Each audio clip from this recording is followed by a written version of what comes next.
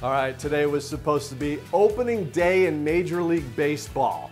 And so tonight on our Highlights from Home segment, we celebrate the national pastime, courtesy you folks. My opening day starter is Bennett.